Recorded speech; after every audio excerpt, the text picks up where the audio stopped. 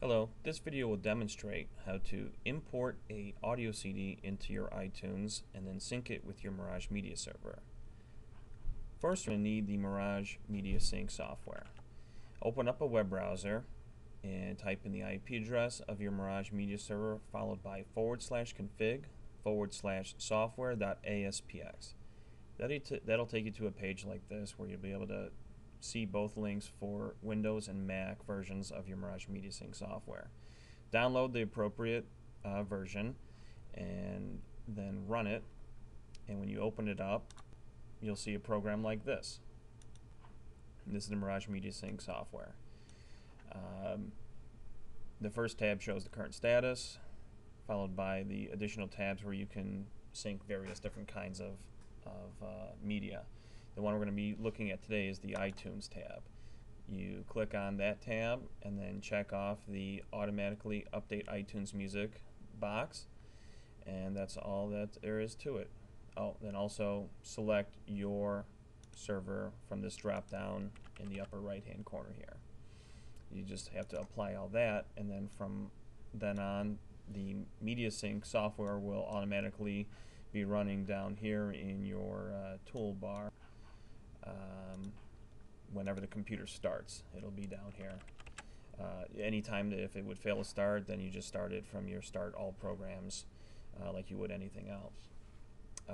Next, open up iTunes and import a CD like you would normally do. I have one here that'll boot up in a second.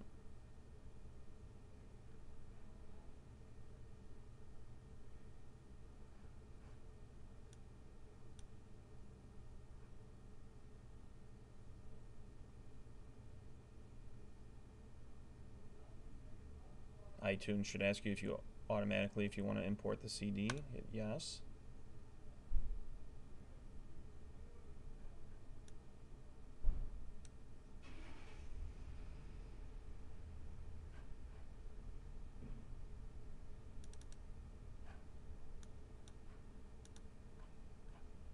We'll let that import, and I will check back in when it's almost done.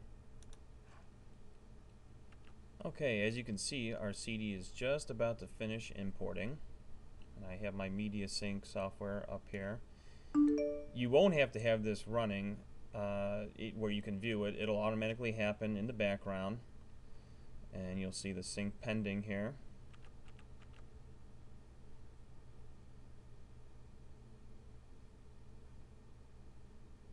It's constantly monitoring my iTunes folder. And down here below that you can see the history of all the other music that it has synced already with the iTunes folder. It's calculating. There you go.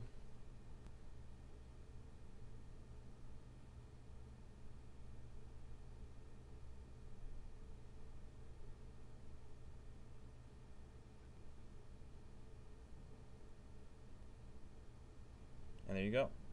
It has finished the sync, and you'll see as you scroll down here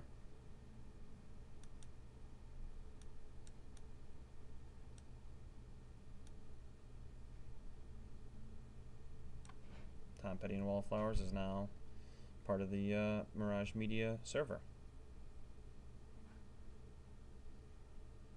And that's all there is to it.